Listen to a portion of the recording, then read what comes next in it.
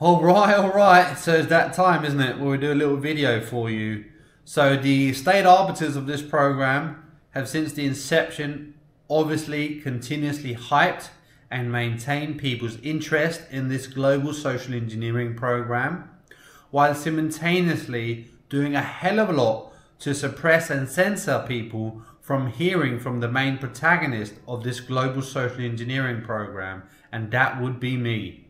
And as I have said time and again, I am censored and shadow banned to the hilt on all social media, and my YouTube and Facebook especially have become more or less useless. So recently I have started to use Twitter to reach people.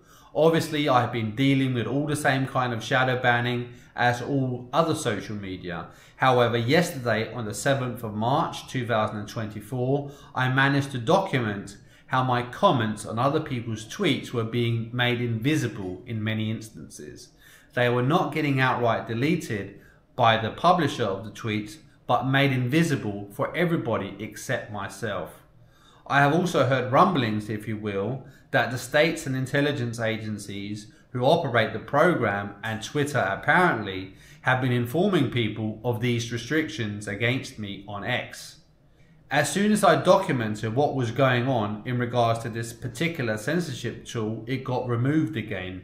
So obviously they don't want me to have evidence of the fact that they are outright censoring me on X.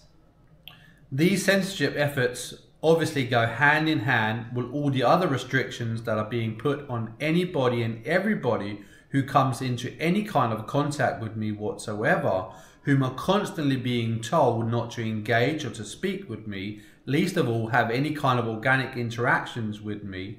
And if they do so, they are constantly being told off in real time by the states and intelligence agencies, whom are using the synthetic telepathy communication system to do so, through the process of which I'm going to explain to you here. I'm being used as a walking, talking base station. Everything that I pick up from my five senses is being surveilled, recorded and decoded in real time. This information that is being obtained through me from remote neural monitoring is being used by intelligence agencies whom are running the program. They are acting upon this information that they are gleaning, and they are obviously using my geolocation to broadcast synthetic telepathy communications to everybody within a certain vicinity of me.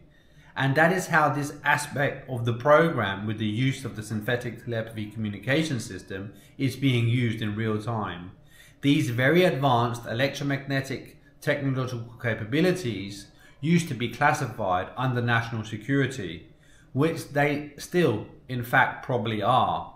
However, you know as well as I do, the Western establishments and their intelligence agencies want their cake and eat it too. Simultaneously with all the psychological warfare campaigns that are being waged on me, Stephen Bell, and the public at large, in which I'm always being demonized, ridiculed or discredited or made guilty of despicable crimes without ever being charged or prosecuted.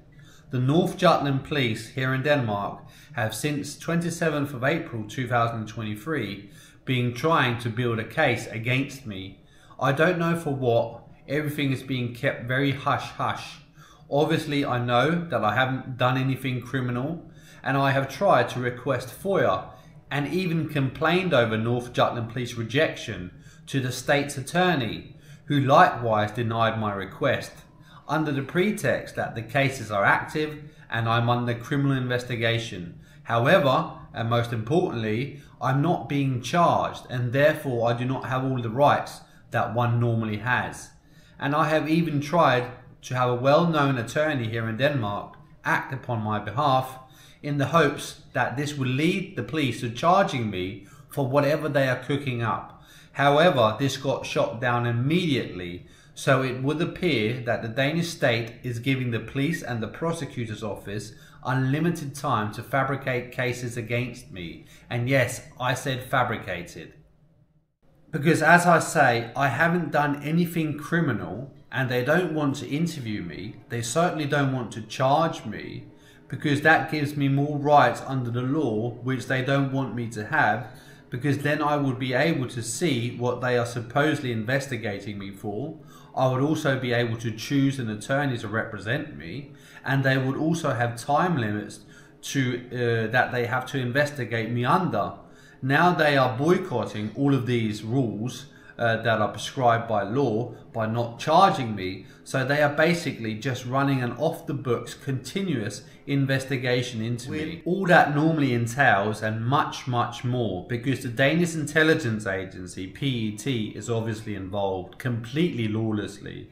Obviously I'm not a terrorist, and that is exactly what they want to label me as, under some kind of Orwellian pretext, based upon my utterings in my videos, and the fact that I have a hunting license, and the fact that I don't support Israel's genocide on the Palestinians.